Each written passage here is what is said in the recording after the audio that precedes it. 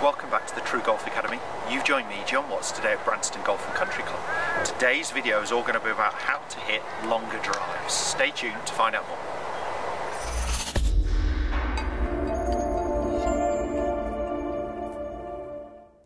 As mentioned, today's video is all going to be about adding distance to your drives. I'm focusing on the driver today as that's the main thing when I ask amateurs what they're trying to do is adding yardage to their driver. But actually what we're talking about would be true whether we're talking about a fairwood, a hybrid, or even into our irons. So this could be a gain distance with any golf club, but today I'm going to be focusing more on the driver. So what we're talking about is increasing the depth in our downswing. So the golf club has a centre of mass, and we have a centre of mass. And if we can get the golf club's centre of mass to go deeper behind us, further behind our centre of mass, we can create more speed through an increased pivot rotation. Now that might sound all very technical, but all we're really talking about here is in the downswing trying to get the golf club to feel like it drops a little bit further behind your body, so further behind your heels. So from there, to get that club to the ball, we've got to increase our rotational rates. We've got to speed up our pivot. And that means more distance because the club is actually having to travel further.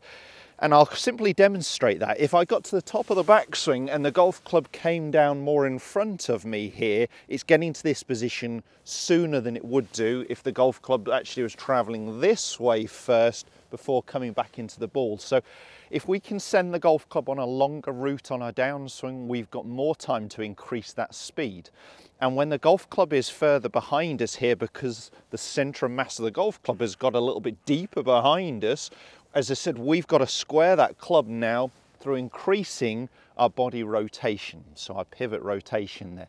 And that's a huge power source. It has a couple other effects as well. So if you are a player who's coming down this way, you're generally creating a very steep angle of attack. Now you might be compensating. You might be coming down knowing that you're going to hit it steep, but then leaning back or standing up, potentially even blaming it on looking up. Now there are a number of compensations you can make, but if that club is actually traveling this way behind us first before we start to rotate, we're effectively creating a longer, we call it a flat zone. So the club isn't, I like to think of it, instead of it being on a V shape, it's more on a U shape. So we're actually getting that club low to the ground for longer, and therefore we can actually get some better contacts, better strikes from there. We're not so steep and then having to compensate. So what we're trying to feel at the start of the downswing, and as I said, this would be relevant with any golf club, is that the club actually travels a little bit further behind our body. Now this is a very exaggerated movement, but I'm going to put a picture actually up on this video of Lee Trevino in his downswing, and he's fantastic at it, of getting that club actually working behind him and then really opening up his body. I get a lot of golfers who tell me they can't open up their body. I'm just seeing what you can actually do, and the amount of golfers I meet on the range that just don't know what their physical capabilities are. You know, they might say they're inflexible, they might say they're getting older, but they just don't know what they're capable of. I'm asking you to find your capabilities. I'm not suggesting you're going to get into an impact position like Cameron Champ or Dustin Johnson, but try and get to the best impact position that you can do. So creating some depth early in the downswing is really going to help us increase this pivot rotation and therefore speed. As a drill, let's jump straight into it. What I'm going to ask you to do is actually stop at the top, allow the club to feel like it drops behind you before you create rotation. And I've done some videos talking about this before, but having that freeze at the top of the backswing is a really good feeling. And then the feeling that the club drops behind me first before I start to rotate. And I'm just going to do it without too much speed to start with. So let me give that a whirl. I'm going to stop at the top, drop, and then create that rotation through the ball. Now I'm not expecting you to hit fantastic golf shots from there, but a great drill on the range. And then we can start to put it into a slow pace movement without stopping. But it's really going to get that sensation of the club shallowing more behind me. Now the important thing, and the thing we've got to make sure we nail, is that we don't lose posture to achieve it. So we don't want that club working further behind us this way, but our body early extending. So we've got to feel like when we allow that club to actually get a bit deeper behind us, we maintain our posture. So that's what I want you to get that feeling of, that sensation of at the start of the downswing.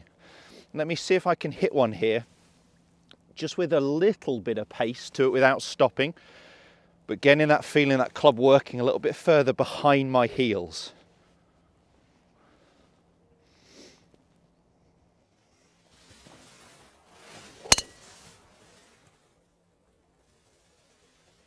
Great. Split the fairway now. It wasn't flat out, it wasn't full speed, but really got that sensation of the club falling a little bit more behind me. Definitely something I need more in my golf swing. It's something, if you've got access to, well, everybody has, I guess, video, and you can look at yourself just on some cheap or free apps. I use Huddle a lot with lessons. I'd recommend that. You can draw lines over yourself. If you can record yourself from the down line position, so you'd want the camera to be almost level with your hands, so almost on this yellow stick I've got on the floor here, and what we'd want to see is how far behind our heels the club gets.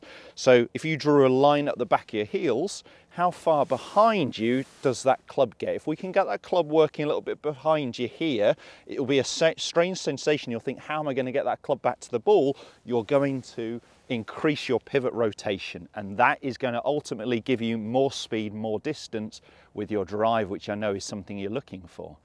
If you did enjoy the content video, make sure you hit like and do subscribe to the channel for all the other content. At least 2 videos a week, Tuesdays and Thursdays at 5:30, but as well as some Saturday specials. Thanks guys, we'll see you soon.